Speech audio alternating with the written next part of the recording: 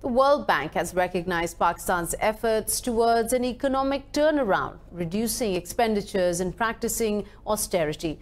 Meeting Prime Minister Imran Khan in Islamabad, World Bank President David Malpass said Pakistan made substantial progress in economic indicators despite fiscal challenges.